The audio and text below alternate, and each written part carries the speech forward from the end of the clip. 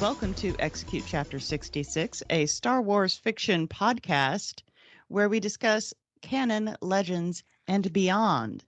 And this week we will be talking about the follow-up to Alphabet Squadron, and that is Shadowfall by Alexander Freed. My name is Beth Van Dusen, and with me as always are Chad Schonk and Ryan Schweck. And first, over to you, Chad. This is your reminder that this is more of a book club than a review show. We will be talking as if you have either done the homework or don't care about spoilers.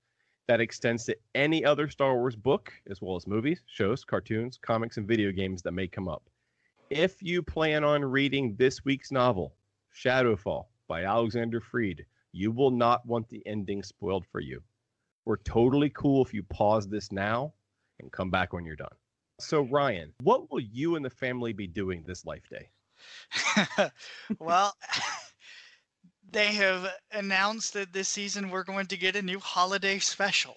Now, it is very different from the previous holiday special. You know, it's going to be a Lego show. It is going to star the sequel cast, so Rey and Finn and that whole little group. But, you know, obviously calling it the holiday special, they knew what they were doing. It's a loaded term. I will be very curious to see if they talk about Life Day, because there's not Christmas. So if you're going to call it a holiday special, you know, I mean, I guess they could do, what do they call it now? The Day the Empire Fell. I can't remember. So they could. I can't either. You know, they could talk about that. Or maybe they have some new First Order holiday. But damn it, I want Life Day and I want Lumpy. Lumpy. And I want... that was going to be my first question was, no will lumpy, there be no Lumpy? Chatty. No Lumpy, no Chatty. Yeah. I want B. Arthur. Bring it on. Come on. I want everything. That's gonna be a little tougher. Yeah. You know what? Okay. It sounds fun.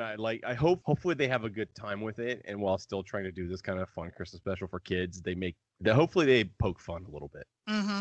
You know, that there's at least a few nods to people who know better. I want it almost to be Robot Chicken-esque. Not that adult and maybe not slapsticky, but that kind of humor almost. Yeah, just every once in a while, just, you know, I don't know, make a reference to something from the special. If they can throw Grand Moff Tarkin into Rogue One, they can insert B. Arthur. They can. Yeah. It's Lego. They can put whoever they want in. Get me the estate of B. Arthur. In other news, so we are recording this on September the 3rd. So hopefully by the time you are listening to this, the Mandalorian trailer should have dropped. They have announced the Mandalorian will start October 30th. What started as rumblings, it appears that Ahsoka is going to be in the trailer. I don't know how I feel about that. You know, the rumors are she's really only in a scene or two. She's not going to be there a whole lot. I don't know. I'm considering not watching the trailer. I don't know. What do y'all think? I'd kind of like to be surprised. It's like reading a teaser chapter. I'm going to do what I always do. I'm going to watch the trailer once, which is what I always do with Star Wars. Mm-hmm. And secondly, you're right, Ryan. You cannot watch it, and then everything on social media is going to be pictures of Rosario Dawson with Liku. Yeah. Are they Liku for Togruta? I don't know what they're called, but they're still called Leku. Okay, you're going to see it everywhere. It's not going to be an image of you as I would say as a human being, but specifically as a nerdy human being, you will not be able to avoid it. Yeah. And I agree with you. I'd rather they not, but it's going to be hard to stay away from. It will be. And kind of following along with that, we got a new interview or quote, whatever you want to call it, from Kathleen Kennedy that I thought was a little concerning. Some other people did too. Disney is currently in the process of rethinking Star Wars and what their future plans are going to be. You know, they kind of went through this kind of statement about how they finished George Lucas's vision of the story, you know, which they really didn't, and that they have this whole 25,000 years that they can focus on. And so right now Disney's really focusing on, you know, where they want to take the property, which, you know, taken with that is all well and good. However, this is pretty much the exact same thing she said after Rise of Skywalker came out. So, Yeah, but that was only like a year and a half ago. well, but you're telling me in a year and a half, Disney hasn't figured out. Like, all right, guys, like, let's get it together. I know, but all I'm saying is like I agree with you. She has said this before. They said that they also said this after Solo. Yeah. Basically, was basically what they said after Solo. But like, I don't get why people are freaked out about it because she's been saying that forever. We know what that future is, and that future is television. It is. That future is television, and I am so okay with that. It is. And I don't know, maybe they're afraid to just come out and say it. Like, we think that television is the way to go. And really, I'd like to see some movies. Maybe every once in a while. I'm not going to say no. Yeah. But I'm not going to a movie theater in the foreseeable future. But if I hadn't, now I say this, and I don't have the I'm a big Taika fan, and I actually Thor Ragnarok is one of my favorite Marvel movies. That will get me kicked off the Needless Things Network, but it absolutely is. And I would still rather get the Solo Lando TV series. I'd rather get one season of that than 3 Taika Star Wars movies. Personally, like I think they'll be cool, but I want the shows. The show I have been screaming for years that the future of Star Wars should be a television, because the way I like Star Wars is in long form ways, like books and stuff, and that this is the best in cartoons and the shows, and this is just the best way to do that. I agree. And the Star Wars stories that I want to see personally, they don't translate just like Solo. Solo was exactly a Star Wars movie I wanted to see, but it doesn't make a giant billion-dollar blockbuster. It just doesn't. And as we saw with The Mandalorian, Star Wars doesn't have to be giant million-dollar blockbusters.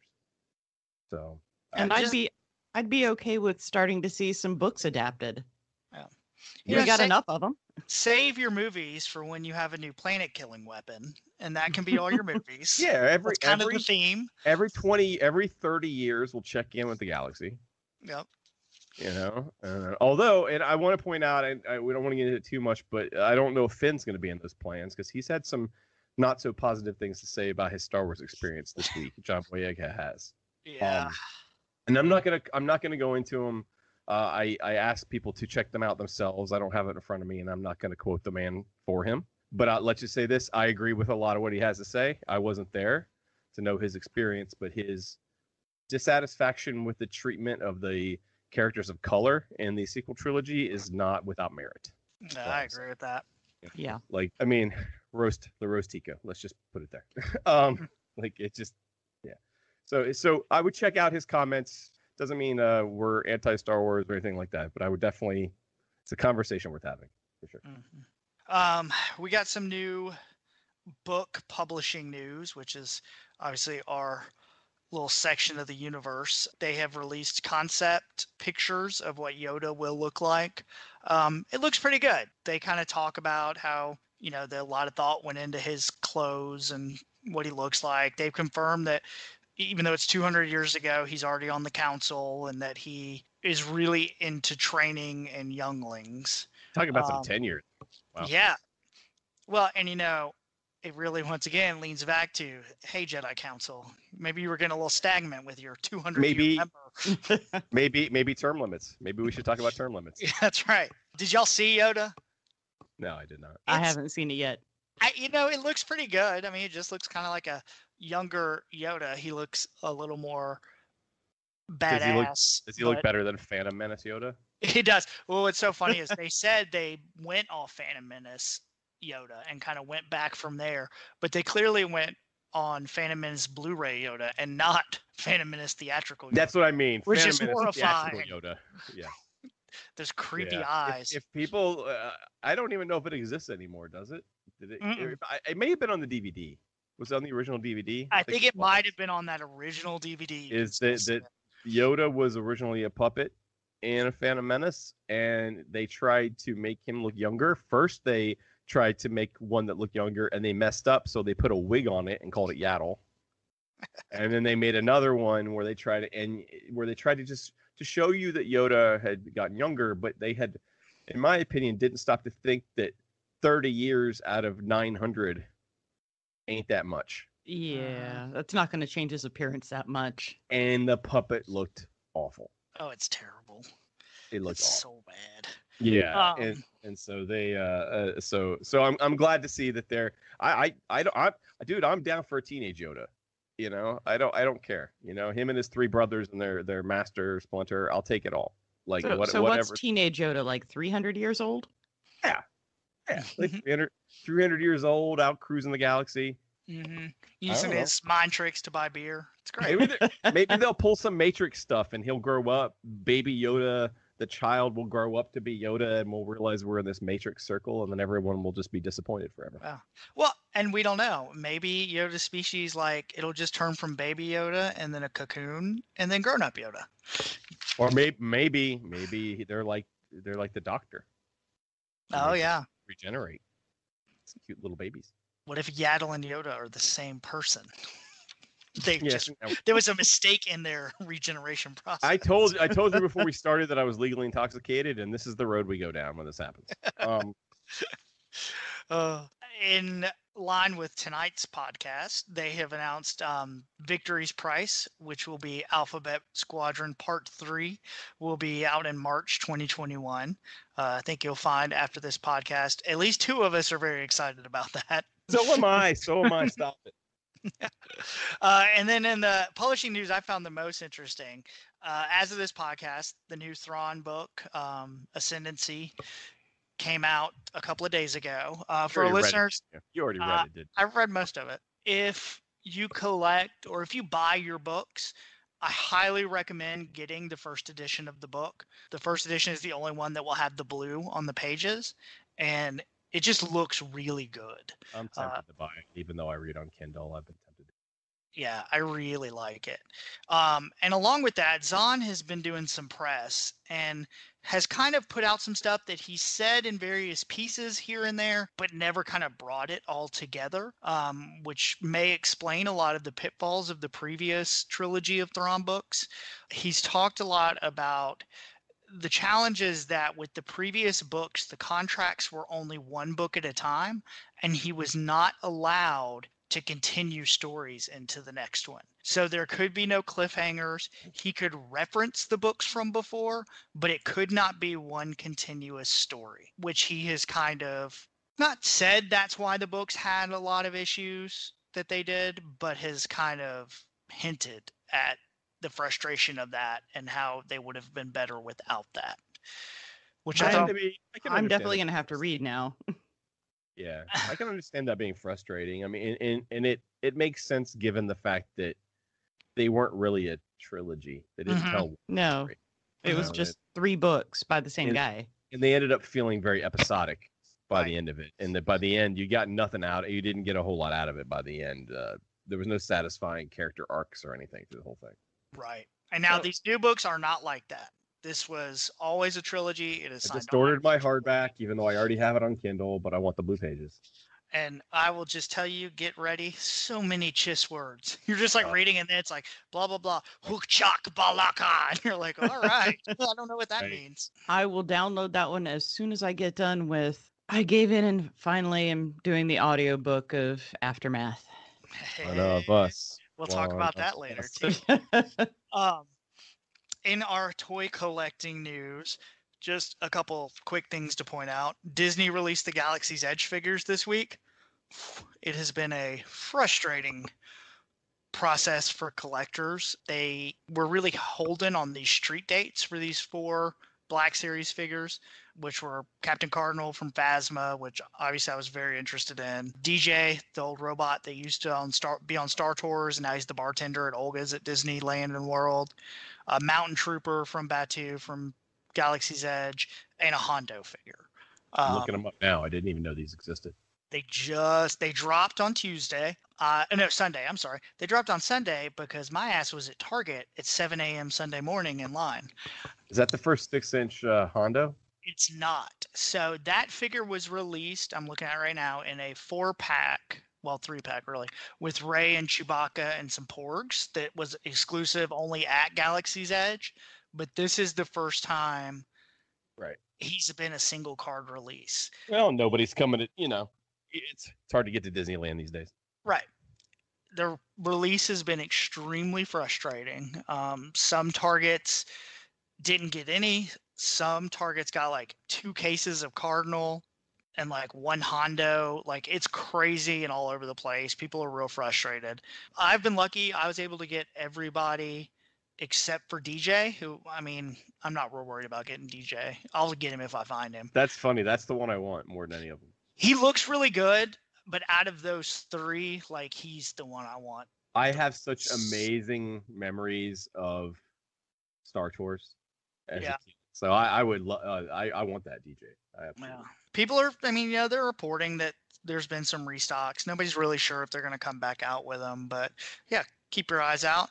And then the most awesome figure I think they've released in the past year or two, outside of the Rebels, obviously, Cad Bane is going to be the European exclusive. Kind of the way the European exclusives work. They release them over there early, and then we will get to order him on, I think, October 15th. I mean, it's an amazing figure. The box looks great. If you haven't seen it, I highly recommend checking out pictures of Cad Bane. He's going to be a really cool figure and probably really hard to find. And then our last bit of news, just an update for all our listeners on the GameStop saga. Oh, no. Did I make some threats against GameStop?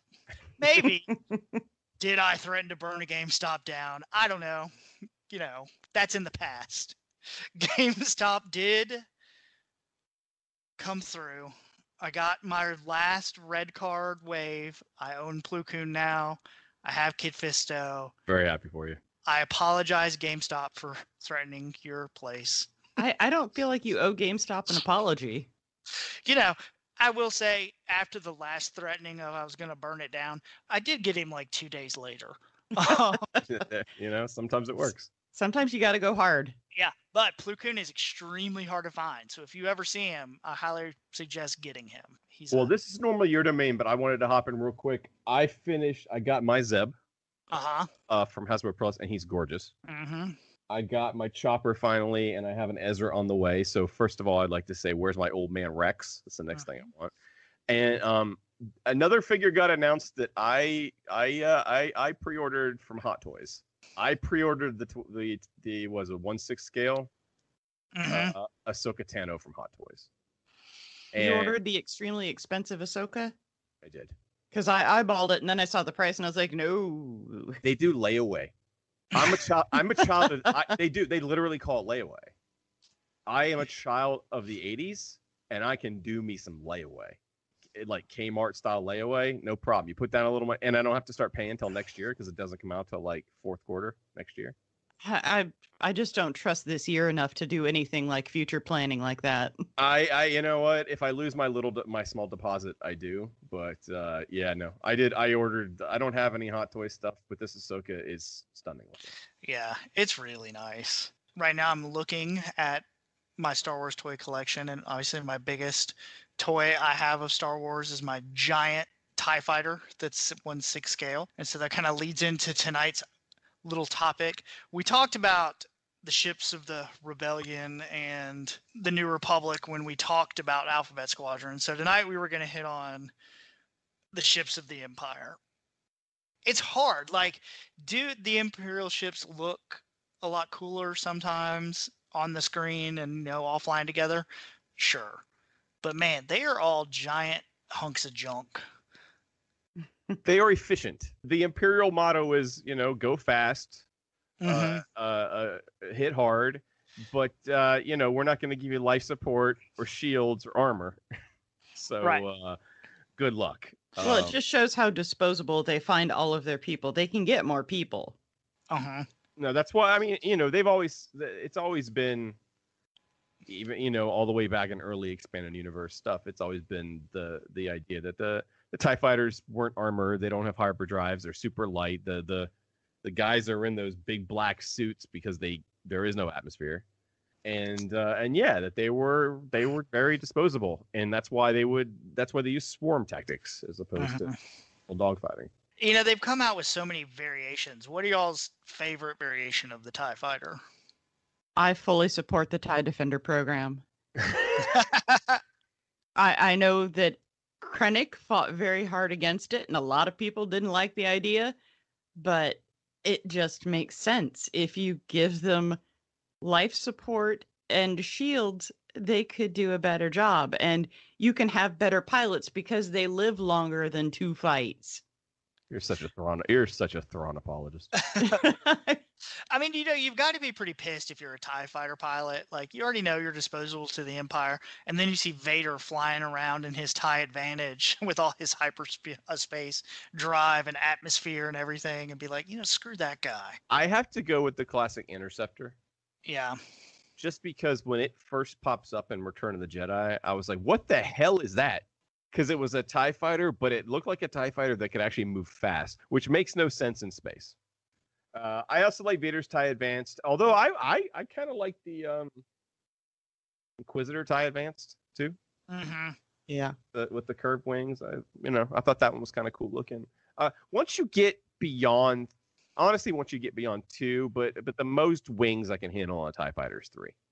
I think the 3 even looks kind of silly. I do. The 3, it looks silly, but I don't know if that's because we're so used to the classic TIE look. I've been looking at these because I played the TIE Fighter computer game when I was a kid, and a lot of these ships come from there. Mm-hmm. On the Rebel side of the game, you had X-wings and you had Y-wings and you had A-wings, and I think you had a Headhunter even maybe. But and on the Imperial side, they had to create new TIE fighters to keep up with the Rebel ships because at that point there were only 3 TIE fighters. So they created, I think it was the Defender. Mm-hmm. I think was created in TIE Fighter. So I've been used to these different varieties of TIE fighters looking this way. I've just always thought they were dumb. I do like the TIE Striker. I do think that one's neat. Well, Now, I always thought the TIE Bomber was stupid looking. Yeah, very much so. Schweck, you may be able to correct me if I'm wrong, but in Rogue Squadron, the original game, did they have an A-wing to fly? Because I remember unlocking the TIE Fighter to be able to fly, and it was the most fun ship to fly, even if you got your ass blown up every 2 seconds, because it was so fast and so maneuverable. They did have an A-wing, but I do remember getting that TIE Fighter, and probably for at least the first hour of having it, all it would be was that start where you kind of float in, and then me immediately turning and crashing into the ground or something because it was so fast and so sensitive. I just near, all right, and again. But yeah, and then so other ships we could talk about. So let's talk about Star Destroyers. Oh yes. So Star Destroyers, I mean, I think there's no doubt that they're awesome. However, slightly fascistic, but go ahead. Yeah. After so many viewings of novels and movies and everything, every time they're like, oh, it's a Star Destroyer. We're never going to take it down. What are we going to do? I just want to scream. I mean, do you see the little round thing on top? That's the shield generator. All you got to do is blow that thing up, and then you're good to go. Every time. That's the plan every time. And so for some reason, we forget the plan every time. So many Star Wars stories do end up involving blowing up an Star Destroyer, which is supposed to be an unstoppable force. Right. It's we can't possibly take down that Star Destroyer, but I've got a plan. Yeah. What is it? The manufacturing company, CNR? Mm-hmm. CNR's very busy making 50,000 different kinds of TIE fighters. They don't have time to design new Star Destroyers all the time. Well, I don't know. I like to think they had a board meeting and they were like, all right, guys, the Star Destroyer is super awesome. Wait, aren't the Star Destroyers KDY? Are they? I think they might. I think they may be might be a different company. I just thought CNR designed everything. You could be right, but there's KDY yards. Go ahead. So yeah, I like to think they were like, well, the Star Destroyer is super awesome. What can we do to make a better ship? And all they said was, let's just make it 50% bigger. And they were like, that's awesome. What are we going to call it? Let's go with Super Star Destroyer. And everybody was like, that's great. Awesome. No creativity, just Super Star Destroyer. So if the Empire kept going, it would have just been Ultra Mega Star Destroyer. Sounds like a Power Rangers. I'm going to be that actually guy and say, yes, it was Kuat Drive Yards. Oh, I'm very sorry that I messed up my ship manufacturing companies. I know. Get on it. I'm a bad nerd. I'm going home. Should have paid more attention in fictional economics class. Are there any other Imperial ships that y'all like? I like the. It's funny you talk about Super Star Destroyer. I like the Super Star Destroyer, the Eclipse. which was Palpatine's flagship of the Dark Empire comics, because it had literally had one of the guns from a Death Star in it, which I thought was pretty crazy and pretty cool looking. I'm a big fan of the Lambda class shuttle. I always thought that was really awesome as a kid. Always makes a great toy too. Every time they do it, it's a great toy, and they've just got a better shuttle than the Rebels always have. And then the other thing, there's also the more modern ones, like the New Order ones, like was it just the TIE SF Special Forces or the Special Forces TIE or whatever, that are basically just TIE fighters with 2 seats, which I always found that never really liked the TIE fighter with 2 seats. Now you can die with a buddy. Come on. Yeah, I mean, I'm a Star Wars nut. I like all these stupid little ships. Yeah. But there's some of them, that I'm the TIE. Is it TIE Avenger? There's the TIE Avenger, and I don't remember what that one looked like, but I remember hating it. I mean, I definitely think the Rebels have the advantage in cool ships. Well, they've got a lot more cultures, and there's a lot more to them than just a bunch of dudes, a bunch of humans flying around in these ships, because they don't design ships for anybody but humans. Whereas the Rebels have all kinds of different societies and species, and they try to cater to a little bit broader audience. All right. Well, are we ready to move on to our book of the week? Sure. Yeah. All speaking of ships. Yeah, speaking of ships, let me get my synopsis out here. All right. This week, we'll be talking about Alexander Freed's Alphabet Squadron, Shadowfall, in which the Empire definitely strikes back. In true Star Wars sequel tradition... Nerd. Oh, because it ties in. In true Star Wars sequel tradition, after a win by our heroes, the Empire makes a surprise attack, foiling a Republic plan just by not showing up, and splitting our heroes up in the process to have adventures on their own. Shadow Wings now led by Soren, and I haven't figured out how to say this. Is it Keys? They regain Imperial control of Troth, seemingly killing General Syndulla in the process, leaving our heroes on their own. Aiden, Quill, and Nito find themselves trapped on a barren asteroid, with their only escape being the worst Sith smart lock ever. Chas gets groomed by a Force-worshipping cult led by a lady with mushrooms growing on her that leaves her with some literature to review later. Nath and Will find themselves helping lead a guerrilla group of rebels, adding a new letter to the alphabet to the squad in order to stop Soren's sinister plot of running away. Karos is in a medical tube. Will our heroes be able to come back together to stop Shadowwing once and for all? Will Chas become that annoying friend that just wants you to listen to an exciting new opportunity she's found? How did they telegraph that betrayal and it still ended up being so exciting?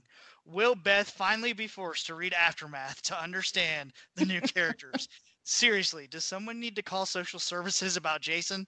Only 6 more months until we get all our answers. That was one of my big questions too. I was like, where in the hell is Jason?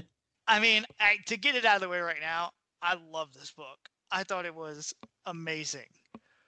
Like, I think out of all the books of the new canon, I've thought about this one the most. And kind of what went on and where it led things. I mean, we've talked about that first book definitely was a setup book. Took a lot of time to get them all together. Now this one, it separated them. But I think knowing all the characters already, like, I really like the differences in the story and kind of where it led everyone. I found a lot of surprises in this book, and I guess Chad saw a lot of them coming, but I did not, because I expected it to follow a different formula than it followed. And I found it so much more interesting and engaging and surprising. And I've read it 3 times now, just because after having finally, thank you for calling me out publicly, finally started reading Aftermath or listening to Aftermath so that I can avoid the punctuation nightmare. Sometimes shame is all we've got. Yeah. And you better believe we're going to be covering those books. I've got one more credit from Audible. I'm going to get the second one because I'm almost done with Aftermath. I did, once I've gotten to Aftermath, I was like, all right, so, this character. Haha, now I know who this character is. So I did find it more interesting to keep reading through it again and go, okay, now I know what's happening with this person. Now I know who the hell this is and why they matter.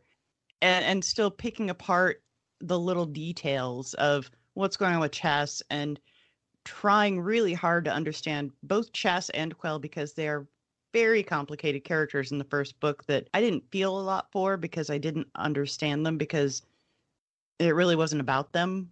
But this book gets you much more into the people. I felt like I got to know Will and Nath pretty well in the first book, but not so much Quell and Chess. And this book gave me a lot more with Quell and Chess that I think I needed to be able to care about them as a group as a whole more. Mm-hmm.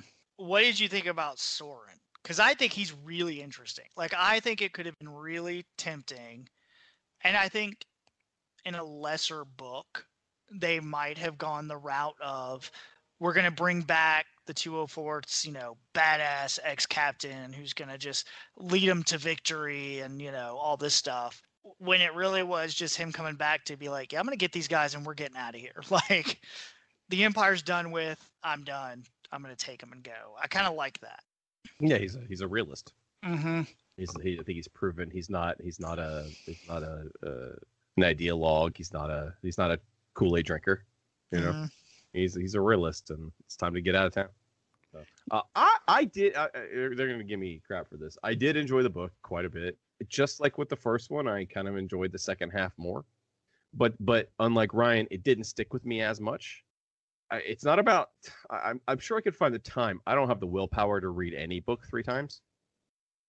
So I don't know how Beth could possibly do that, especially just in like the 6 weeks it's been out. I just don't have the will to do something like that. It did have a darker tone to it.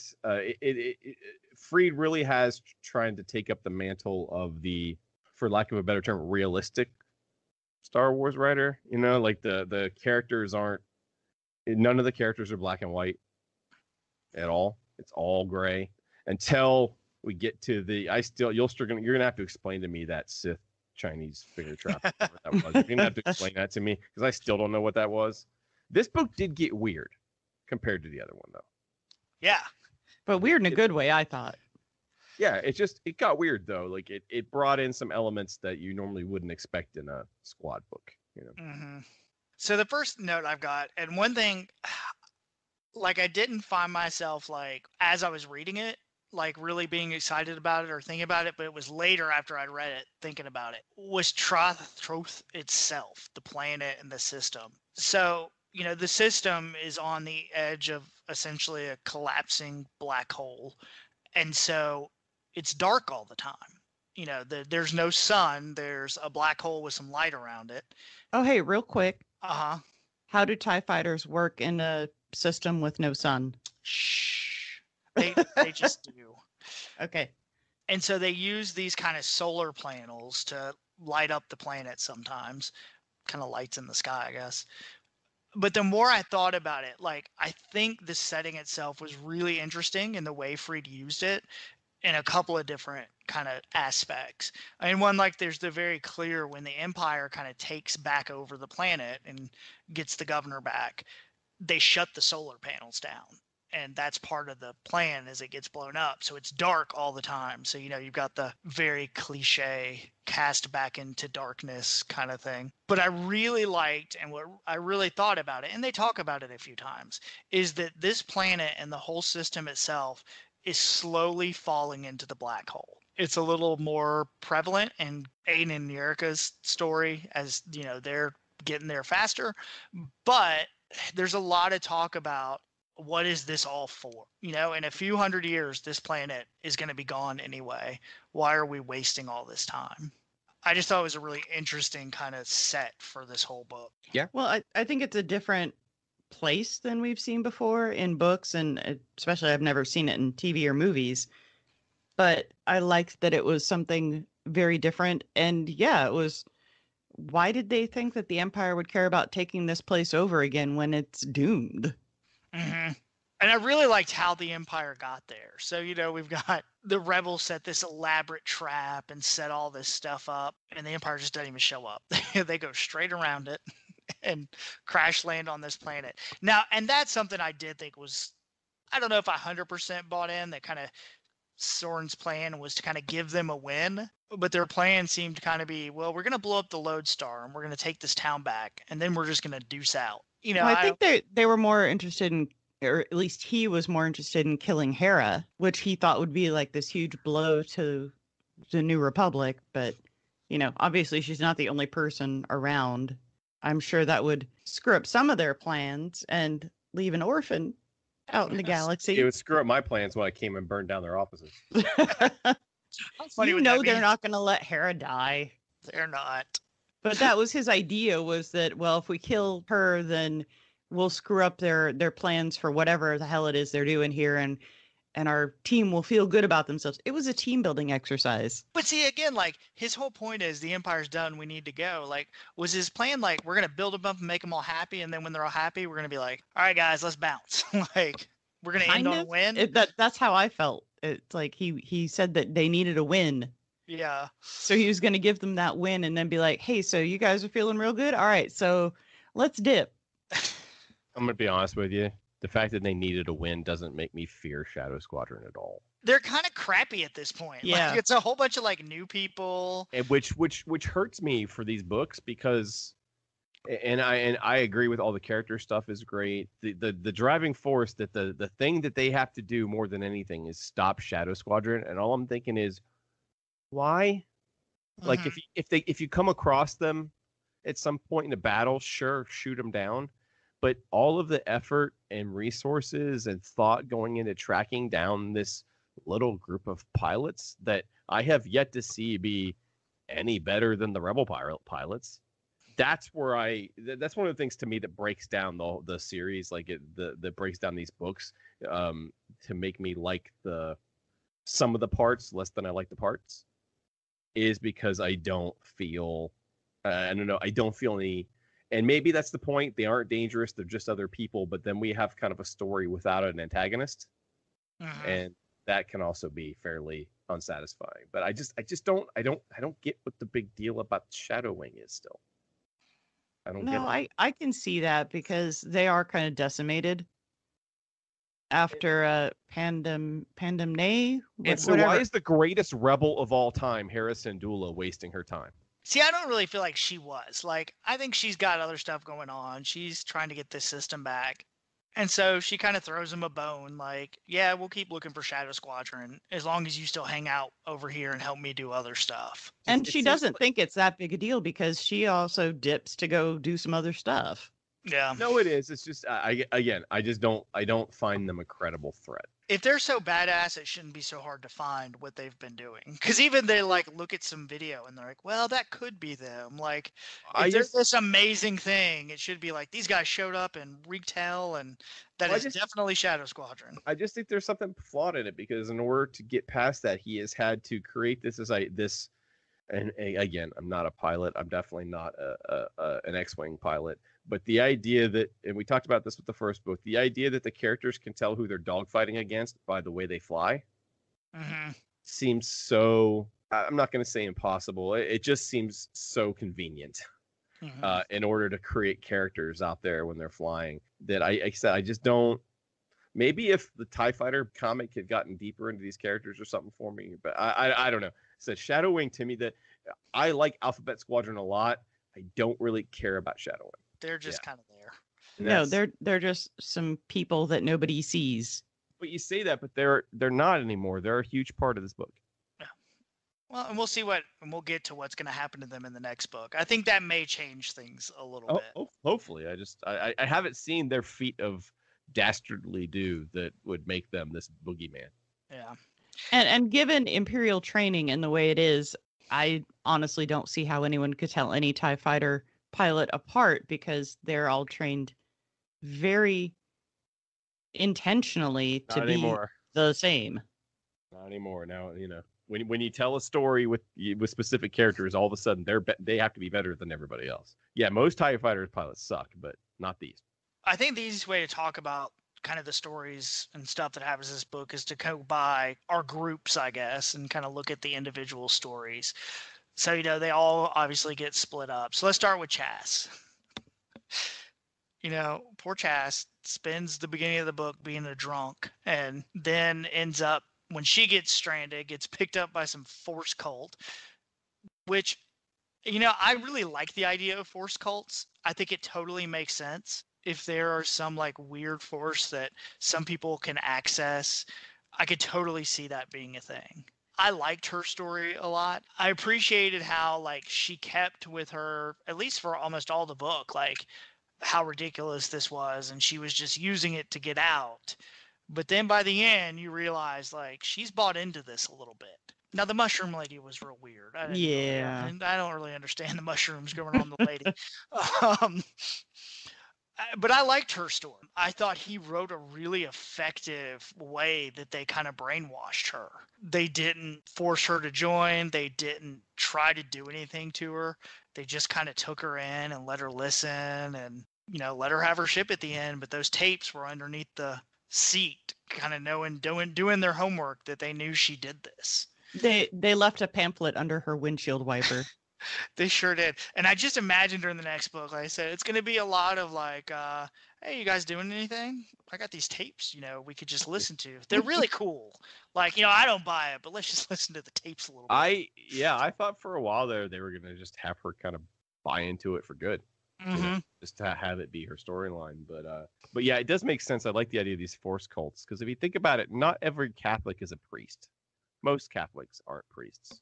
The idea that in Star Wars you have this thing called the Force, and the way we see it is every person who is a Force user is a Jedi Knight or a monk or a witch or something. And you're like, why wouldn't there just be normal people that? Mm-hmm. And if you think about it as a religion, I mean, a religion around the Force, that kind of makes more sense than Christianity.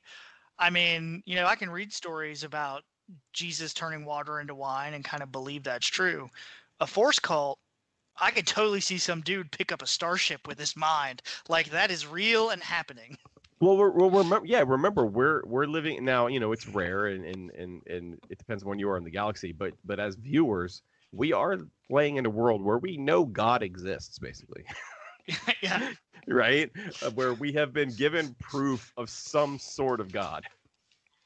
And that does and should more maybe change how you tell stories, because that's a very different world than what we live in.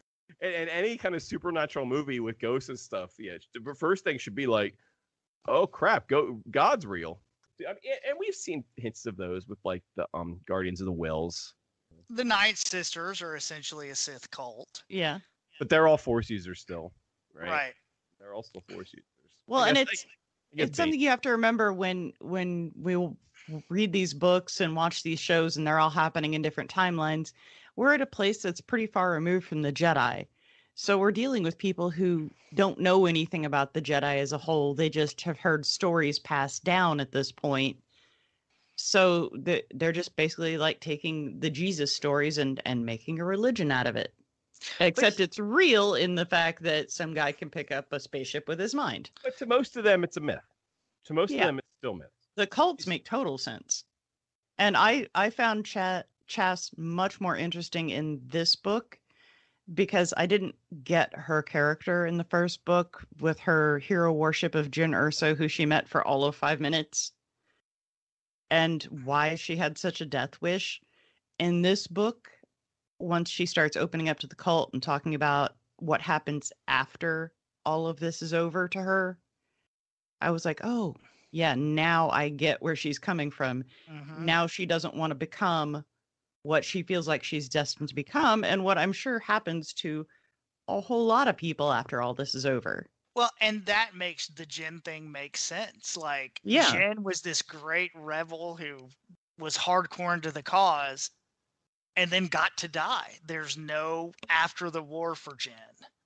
And I think that's how Chas kind of sees herself.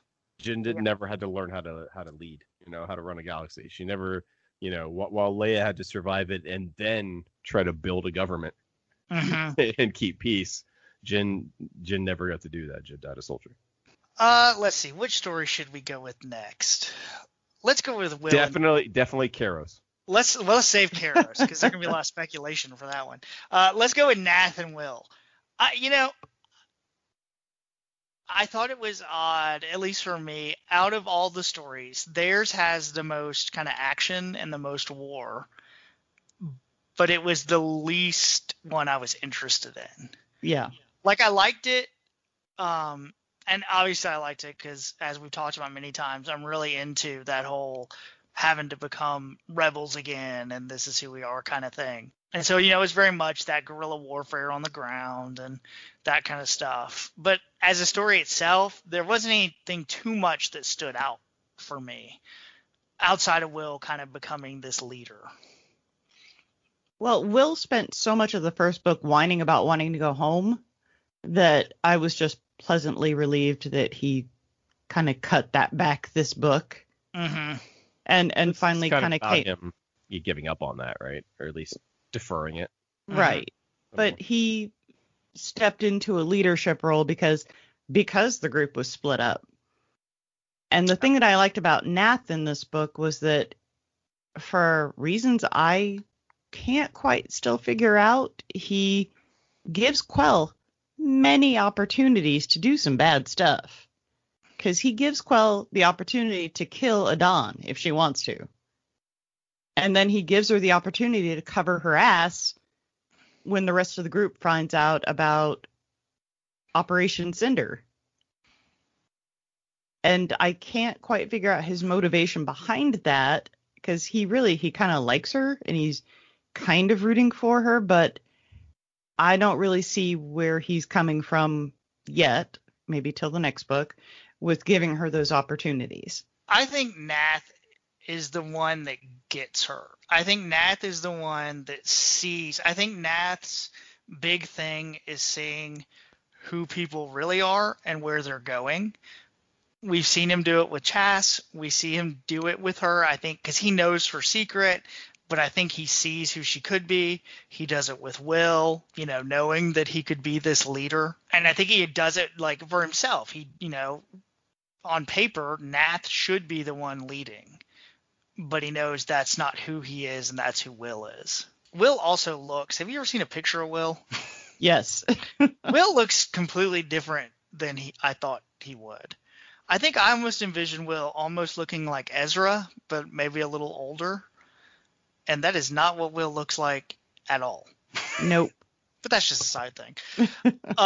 I do think, and like I talked about on the intro, my favorite thing about the whole story with those two is, it's this big fight. Like, we're going to get a stronghold. We're going to fight back. We're going to reclaim it. And the whole time it's just Soren being like, how the hell did we get out of here? That's all he's doing. Like, all these people die. All, they lose tons of people. They lose tons of stuff. And really, if they had done nothing, the Empire just would have left. I mean, they would have left that governor there, but I just felt like the stuff with them and the ground troops, to me, was the least interesting parts of the book. Yeah, I agree. Because you haven't built any characters in these ground troops. They're just fodder. So when they're out getting killed, it's okay. Some more people died that I just found out their name like 2 chapters ago. So meh. Mm-hmm. And I think they were building up, and I don't have her name in front of me, but the V-Wing pilot. So we added her V-Wing. Like, I felt like they were kind of setting that up, that she's going to be the new member of Alphabet Squadron, but I could not tell you probably a single thing about her. Nope. So maybe we'll see her in the next one. So yeah, I mean, I think we agree that's the worst. And it's not a bad story, don't get me wrong, but out of all of them, it's probably the least interesting. So the next one was our lovely Aiden, Quill, and Ito on their little weird planet of wind and rock shooting out of the ground. Not a lot happens in it, but I found it so interesting. Like, I liked all the drama of that one, especially knowing that, Aiden, because he had been hurt and couldn't tell, had released to everybody who Quill was. And then we got, some of that background of how, what Ito is from, and Aiden and Karos, and why they know each other. And I kind of like that Eureka. It's still a punk move. Oh, it totally was. But it's well within his character, though. Like, he does not actually give a shit about these people. Like, she is a tool to him. And, Cassie and Andor would have done the same thing. Yeah, that's a good point. And I really like there's so many moments, where Eureka's like, I could just kill him now and be done with it. And then she doesn't, moves on. I kind of thought the Aiden, Karos meeting each other in the prison, it was good. I think a little cliche, but, I liked it. And then, the big, obviously, part of that story was the Sith Temple with the crappy lock. Yeah. Well, okay, so when they first find it, and ITO first says something about it responds to biometrics or some crap like that, I was like, if they reveal that Quell has force powers, I'm fucking leaving and I'm not coming back. This book is done for me. I thought that too for a minute. I was like, oh god, if she force pushes this thing open. Well, what I thought was funny, the way they kind of explained this Sith temple was that it was a big kind of tuning fork looking thing with the lens in the middle up there. And all I could picture from then on was like Sauron from. That's exactly what I thought. It's like they gotta trick the eye of goddamn Sauron into opening the door. Yep. And they don't even have Gollum with them. But yeah, I mean, Chad, I think it definitely was a little confusing. I mean, the nearest I could tell, it just replays some bad memories and makes you feel real bad, and you just kind of have to accept it and walk through it and ignore all the pain, maybe. I just felt like I've seen her pain. I know what her pain is. I know what she did already. Mm-hmm. So this process of like drawing it all out of her felt so tedious to me. I'll agree. It felt like it went on a little long, but we know what she went through, but she has not accepted what she went through. Her motivations became a lot more clear from this. No, it did. It did. It just felt like it was a long way to get there when maybe a nice, talk over tea could have done it. Droids don't drink tea. Well, I don't need him. Fine. They can have an oil bath together and talk. I think it might have been more effective if instead of just walking through the vision while it's happening that kind of makes it open, if they had kind of gone with you get world between pushed worlds into all this craziness, like the worst things you've ever done, and you just accept, that's who I am. And then the Sith door opens. I think that'd be a much more kind of Sith thing to do. Like It shows you terrible stuff and you're like, yep. And then off you go. For some reason, the stuff with when it ended up, ITO was actually just torturing her. Yeah. Like that reveal was really cool. Oh no, that part was amazing. Yeah. That was the best scene in the book. The best scene in the book is when she realizes he forgot that he's a good guy now. It was really powerful. Yes. And I felt terrible for ITO. That was a movie moment. That was a hardcore movie moment. I know when she shoves the data chip from her poor lost astromech into his eye. I'm just like, I'm really hoping, so once she gets in, we get this Sith ship that she takes, and the description of it sounded awesome. It's got some bone controls, or what looks like bone, and I mean, I guess this Sith thing was just a garage of some sort. I would like to know more about the ship, though. Stumbled upon Darth Bane's garage. Yeah. I'm kind of wondering, and this is probably, once again, tying to Aftermath somewhat. They talk about that this is one of the places the Emperor was obviously looking for something. I wouldn't be surprised if that ship can get you, if not to Exegol, but to the unknown regions somehow. That's what this thing is. Now, I don't know if they'll go into all that, but... Yeah, I mean, it might be simple enough. It was Sith related, so Sheev was looking. Sheev wanted a sweet new ride. He had people all over the galaxy looking for Sith relics, and that was just one of them. So yeah, overall, I thought that story was good. I found it, interesting enough. It seemed to go on a little long. I was kind of I'm not sure how she's still standing. I will admit the force door stuff. It lost me a little bit, but I enjoyed it. And then kind of tying into that story, which I found hilarious, just because it ties into all the wreckage. I don't know what the stupid messenger droid is made of, but they need to make everything out of the messenger droid. Well, Sheev really wanted to make sure he had a good droid. Oh, God. Yeah. To do nothing but issue one command and then just exist annoyingly forever in Soren's eyes. That thing better do something in the next book. It's like it's waiting for a tip. It's like it's like a candygram. It came and did its job, but now it's just standing there awkwardly waiting for you to like slip it $20. Like even Soren is like, I don't even know how this thing got here. Who brought this thing aboard? Why is it here? If someone honestly just gave it a couple of credits and like a pat on the shoulder, it'd probably go home. But no, they're cutting their palms open and bleeding on it. I don't think that's what it wants. Yeah, it's getting real culty there too, huh? Mhm. Right, yeah. There's definitely a cult growing around the messenger droid.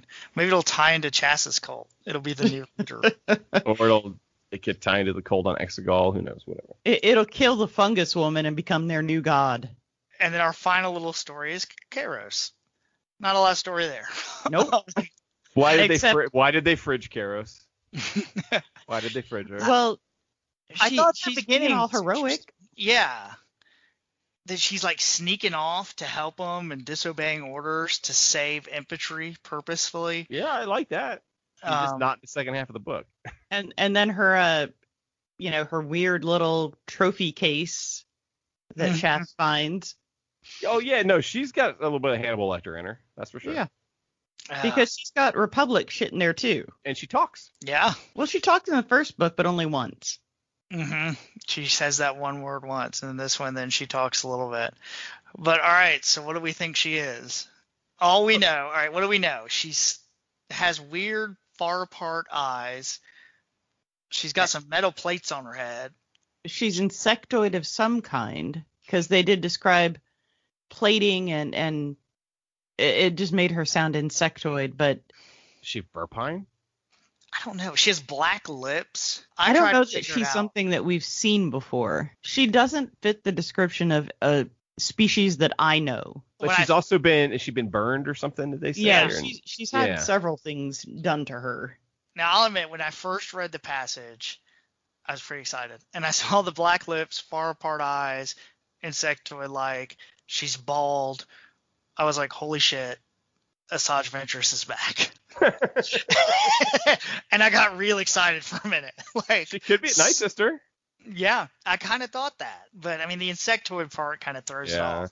But, I mean all of my stuff's from, I mean, they said the only ones I said there's a Verpine, there's Killix. We don't want Killix. She's definitely not Genoshan. She has no wings. I don't know. I hope it's what and not a who, though. I hope we don't find out she's, somebody we know already. And that's what I was going to say. I'm kind of happy it appears that is not what it was. I was really afraid it was going to be some old rebellion hero or something like that. It's Jason Syndulla. That'd be hilarious. You wanted it to be a Chiss after the end of the first book, and I was actually okay with that. I still would love for her to be a Chiss. I think that would have been awesome, but now she's something completely different. I don't have any idea. I am interested. I'm mostly interested because the book has told me to be interested. Because by making it a mystery, they're just telling you should be interested in it, so I am. But I mean, it doesn't affect my life who she really is. But when I'm reading the book, I want to know, which do you think of these characters is Alphabet 2, the character that checks in during the Battle of Exegol? Freed has said that, yes, that is a member of Alphabet Squadron at the Battle of Exegol. I can't remember. Is it a female voice or a male voice?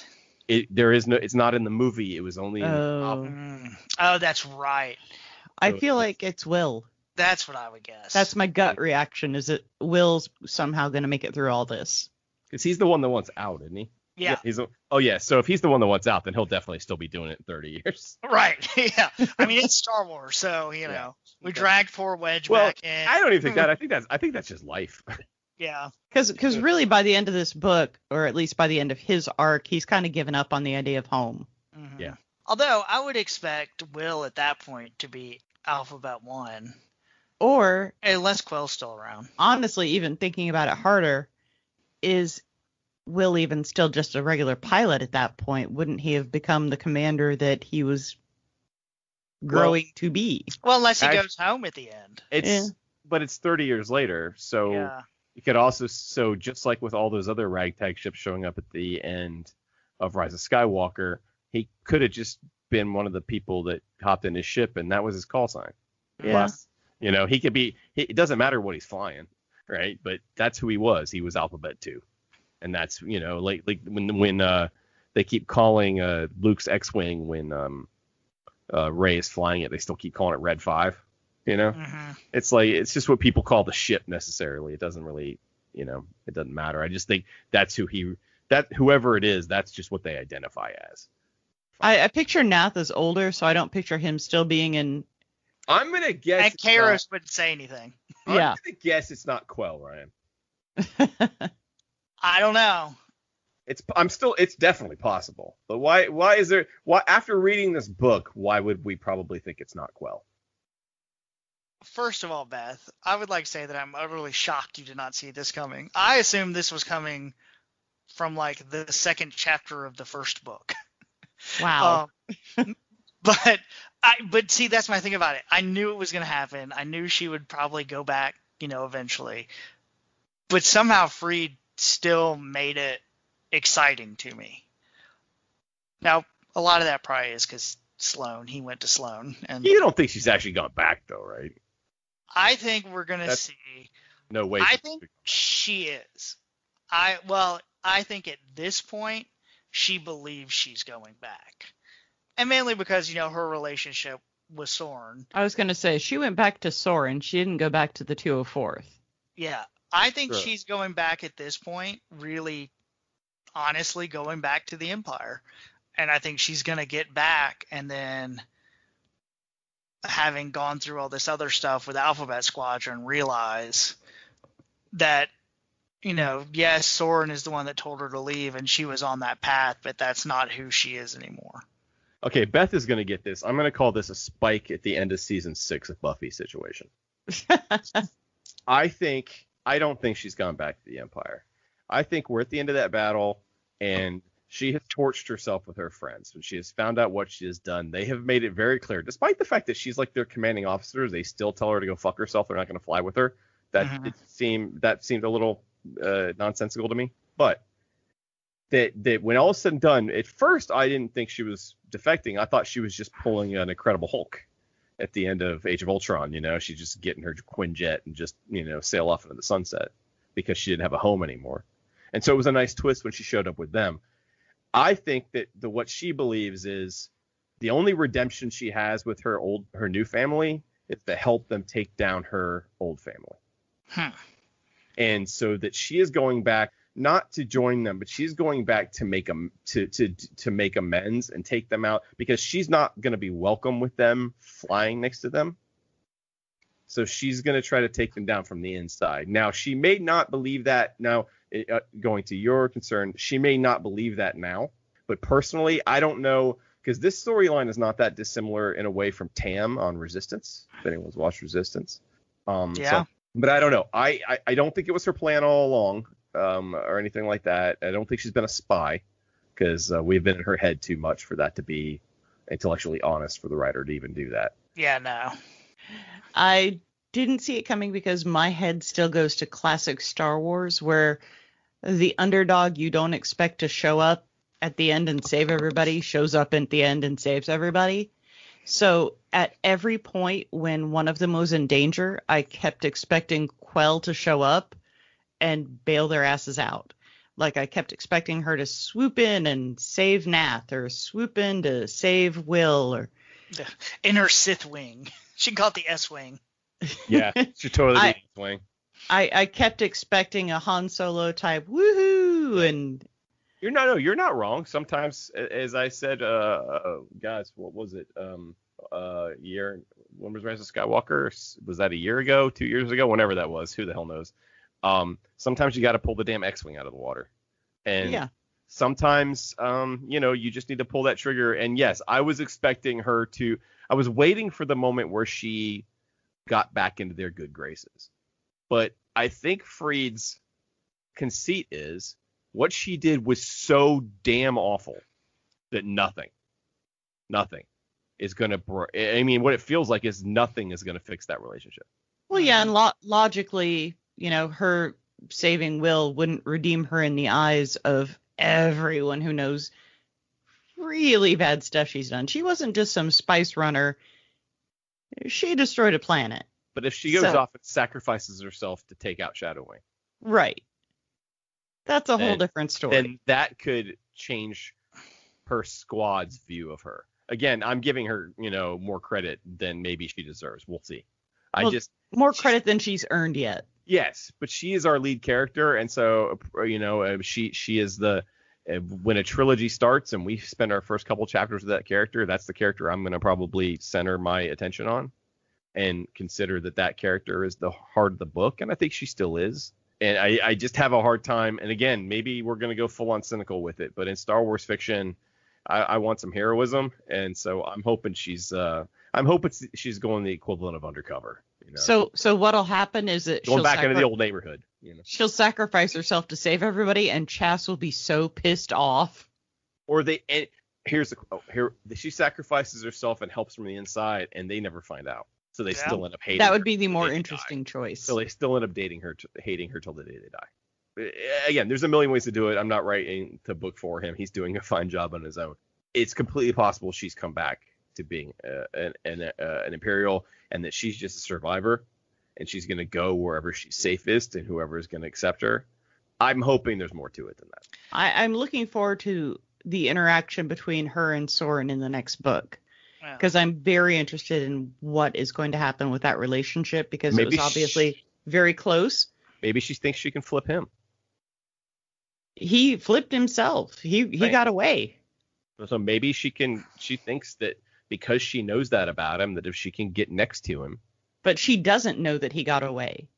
Well, she's upset because she thinks he was running away too, and he didn't. Yeah. Yes. She doesn't know about his whole Devon alternate life. I forgot about the Devon. Are we going to get more into the Devon alternate life? Maybe she's coming to stick a vibro knife in his neck. I think she just wants answers. I think she just wants to know, like, you told me to leave and you were going to go too. What happened? From him, yes. I think she wants answers. Yeah. With the one you set up, Chad, I could see some like interesting, like, everybody thinks, nobody knows about her sacrifice, but I think it would be really cool to let Chas know, just because of her worship of Jyn and this character that sacrificed herself to stop the Empire, and it kind of transfer that to Quill.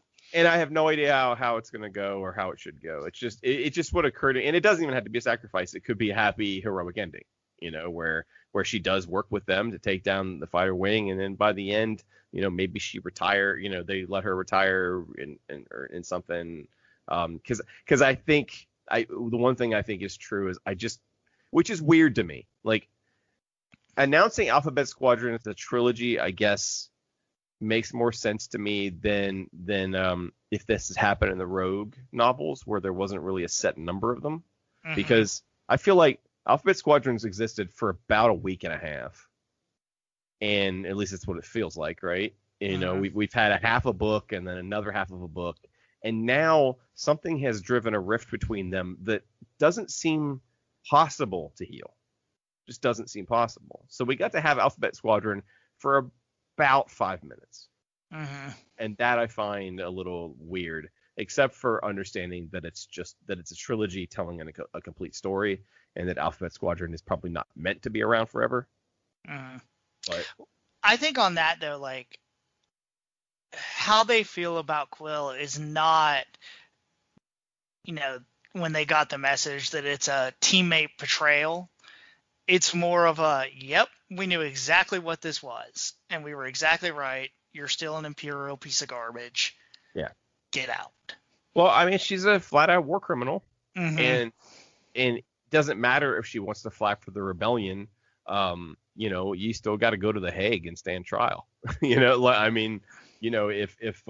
people at Nuremberg had said, well, but we want to come join the U.S. Army, some of you still got to go to trial, And I don't. Some of y'all get to go build weapons, though. Some of you do. Yeah, the smart ones do. Yeah. Come on, the smart ones get to go build weapons. And that's what happens in the first book, is they take away all the people that are useful. Yeah. The smart and ones all the people that are useful, like, oh yeah, we'll take you guys, but you were just a pilot. All right, you stay here in the detention camp. I misspoke. The smart ones get to help us get to the moon, and then the middle ones are the ones that are getting screwed over. But yes. So maybe Quell goes to Space Argentina. Yes. Yeah. And we joke, but this is all, this has all happened before, and it'll happen again. Mm-hmm. But yes, there is a difference between her of being a rank and file fighter pilot in the Imperials, and her literally pulling the trigger on destroying an entire planet. And and that's very Nuremberg trial, I'm just following orders type stuff. But I just don't know how any of them ever forgive her. I just don't know. I just don't know how they come back from that. And so I just don't feel like I feel like there is no such thing as Alphabet Squadron already. Yeah. I feel if they forgive her, it's cop out. Yeah. Like it. That's what I'm saying. Like you either the only way she gets forgiven, I think, is if she dies. Mm-hmm. And even then, do you still forgive them, or you just go, okay, well, you felt bad about it? She's got a lot of red in her ledger, and she's trying to wipe it out. Well, Yeah, but Black Widow didn't kill a planet. that we know of. We don't that know. movie hasn't come out yet. We don't know because of goddamn COVID. That movie could get crazy. if we had been for COVID, maybe she did. Now we'll pay $150 on Disney Plus next year to watch it. So obviously the most exciting part of this book is Admiral Sloane. I cannot tell you how happy I was. Like he did it so smart too, because they talk about her throughout the book, like little mentions here and there, and it totally read as like just a check in, kind of tying the canon together about where we're at. It's running parallel with Aftermath, right? Yeah, because she hasn't consolidated yet, and she doesn't. Masamata is still on Coruscant, so. But there's only like a 6-month window. Yeah, all this stuff is happening in. It's right in there because she's got command. They talk about that she's gathering ships and that she's got a decent force. So, I mean, it's smack in the middle of Aftermath. We're going back to Jeddah next book, aren't we? Or to Jakku, I mean. We're going to end up at Jakku, right? I don't know how we don't. Yeah. Like, I think that's going to be really interesting to see kind of like where they're at. Like, where this fits into those other books. I mean, maybe it's something where it happens during Jakku, but like it just feels like time-wise. Yeah, it just feels like we're just with them wanting to make Jakku like the Waterloo of Star Wars. It's the Battle of Yavin timeline moment now. Right. Yeah. It's like it's the end of the official end of the war. Mm-hmm. It feels like with how the books are going, there's no way they're not. That's not where the books are heading. It just can't. Which is going to make it interesting because if it is right in that timeline, Quill can't do anything too crazy. Like, she can't cause a major blow to the Sloane's Armada because we would have seen it already. So I don't know. She could take a Shadowwing though. Right. And they just, And that's probably what's going to happen. I'm only halfway through the first Aftermath book, so I know of these characters. I'm still trying to work my brain through Mr. Bones. Mr. Bones is awesome. I question your understanding of the word awesome. I'll say he grows on you. He grows. They all do. It could just be the voice reading. It was tough to handle. It all grows on you. After the entire Aftermath saga grows on you. Yeah. By the end of it, you're only thinking in third person and in present tense, and you buy into it after a while. It's gonna grow on me like a fungus lady with the Force, right? Yes, with much space. Yeah, absolutely. Let's see. What other little notes did I have? Oh, I got 2 other notes. One, and I don't know if y'all noticed, there's a scene where, and it's towards the beginning, where they talk about Vader. Do y'all remember this? Yes. I think so. I really they talk about Vader and specifically say, yeah, in the beginning, he was crazy. He was like killing people left and right, using force all the time. And now, like towards the end of the war, that all stopped. And I think that's the first time I've ever seen them kind of acknowledge like a difference in Vader. Trying to kind of reconcile the Vader we see sometimes in the comics and other places where he's doing all this crazy stuff, and the one we saw in the trilogy. I just kind of liked Freed did that. Or is it pointing to? Because to me, the demarcation point there is his encounter with Luke on Bespin. Mm-hmm. So the time, or at least his when he discovers that Luke exists, that's to me what they're talking about. That's when things got more subdued. That's how I didn't put that together. Because remember, the end of Empire Strikes Back. What's one of the big things that happens at the end of Empire Strikes Back? Vader doesn't strangle. Is it Piet? Yep. Doesn't strangle Piet for making a mistake. Yeah.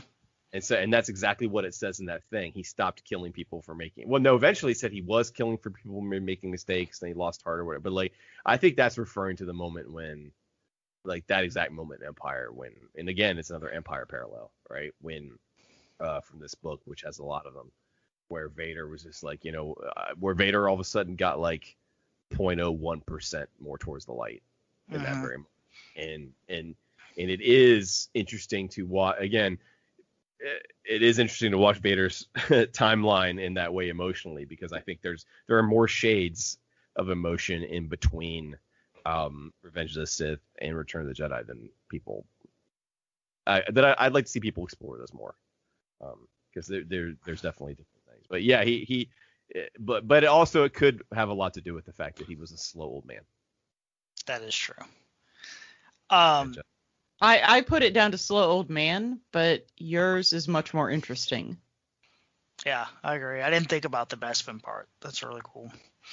And then my final note, and this is probably one of my favorite things in the book that it took me a while to catch on. Have you noticed what Freed does with the names? And how he refers to people? No? It's real subtle. Clearly not. So explain. When they are in battle, any scene in battle or military stuff, it's always last names. In any scene that's like a personal one, it's first names. Always? Okay. Almost always. And you start, like when you notice it, it's very interesting in the scenes where it flips. When he calls her Yerika versus when he calls her Quill. Same with Will. Like, it's obviously a very purposeful way in which he's using the names. And I really like it. Like, when you're supposed to connect and do this personal stuff, it's first names. Right. And yeah, it's kind of represents the two people that they are. Mm-hmm. Right? The fighter pilot and the person. Yeah. And also, though, I would say somewhat challenging in a book, because you have to keep track of that a little bit more. Well, and I think that's why I noticed it. I think early on I didn't catch somebody, and I was like, wait, who? I think it was with Nath that I was like, wait, what? And then I started noticing it more and more. But yeah, I just thought it was a really cool thing he does. Yeah, I didn't pick that up at all. So we did get one major casualty, one major death in this book, right? I would say. We got two. Two? Yeah, why do you hate droids? Adon and ITO. Okay, fine. ITO as well. But Adon, Adon, who seemed to be such a big character, so I thought that it's worth noting that he passes away in this book, since they have yet to kill off any of the pilots, really, Yeah. Well, the reason I've read it 3 times now is because I was rereading it again this week to get ready, and I had just gotten to the point where Quell finds him and says he comes to a little bit from his stupor and says, "I'm sorry," after he asks how long it's been, and she says it's been a week. Yeah. And he immediately apologizes. She doesn't know what it means, but it means that he told everybody who she really was. His time released bomb went off. And I think he really is sorry. Oh no, I agree. I agree with that. Although he could have maybe, once he started to develop a better relationship with her, cut that off. That's kind of why I think Yerika's really going back to the Empire, or at least going to try to, because she lost the only one that kind of talked to her like a person, and she kind of was starting to form that relationship with him, with Hera in those briefings. Even though he knew they were still starting. That was the thing. He knew her secret and still wanted to work with her. Yeah, and so she's lost him, and now Soren's all she has left. Maybe. Well, I think also it was part of it, the relationship changed so much when they were on that creepy little Sith asteroid, because he opened up to her in a way that wouldn't have made a lot of sense otherwise. Yeah, it's very Zeb and Agent Karras. Yeah. In their little cave, right? Yep. But yeah, Well, yeah. Go ahead. Do y'all have any other points about the Shadowfall? No, I'm looking forward to the next one. No, I am very excited to see where the next one's going. Yeah, I mean, like I said, out of all, the Disney canon books, which I really wish we had a new word for that. I mean, I guess it's just canon now. I think this is kind of just Star Wars. Yeah. This is, I think, my favorite they have put out so far. Now, I am almost done with Ascendancy, and it's awesome. So next week that may change, but I think we haven't talked about it yet, but I'm definitely still on Bloodlines. Or maybe Catalyst. Catalyst is really Catalyst. Yeah, we gotta get that on the. We gotta get that on the. I do like the best listening to Aftermath. One, because it shows that peer pressure works, kids, and two, that this stuff, as we've talked about, it's only like what they say 6 months between Endor and Jakku, and Aftermath gave us this kind of big overview of that time. Mm-hmm. But it seems like right now in some of their stories, they're really concentrating on this era to kind of wrap all this up. And so with the trajectory these books are taking, I can't imagine it not tying in again with the actual end of the Empire. And not to take anything away from your peer pressure, but also I am just a Star Wars sucker. So once a way to get around the horrible, horrible punctuation of Aftermath as it's written came to me, I finally took it. He's an interesting Twitter follow too, by the way. Oh, he's super funny, and I do like him, but gets himself in trouble every once in a while. But not a super fan of his writing style.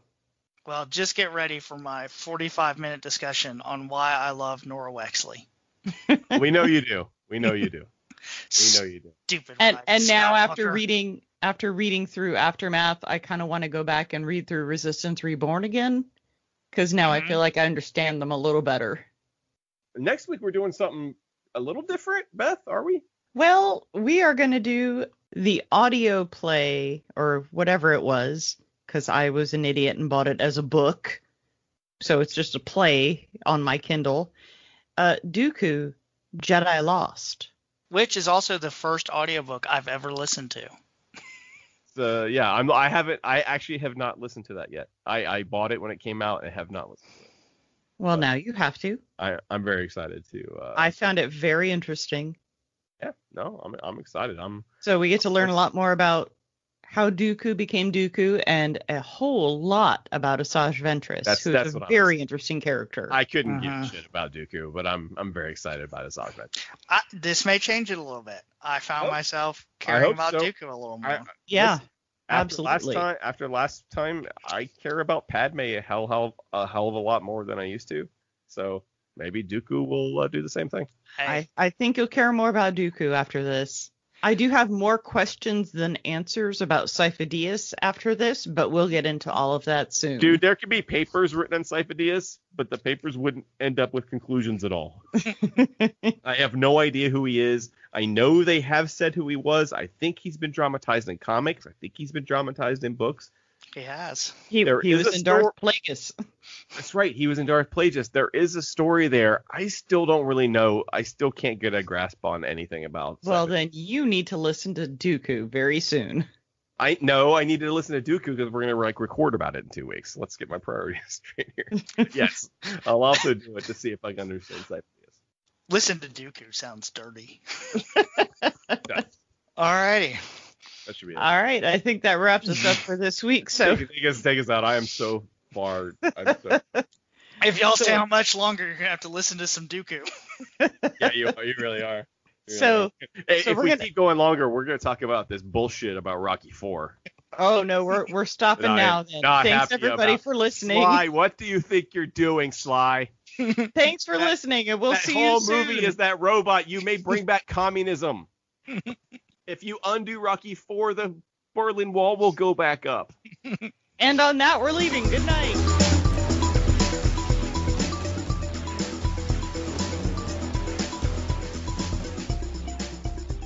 You have been listening to a Needless Things podcast. You can follow Needless Things on Facebook, Twitter, Instagram, and at needlessthingspodcast.com.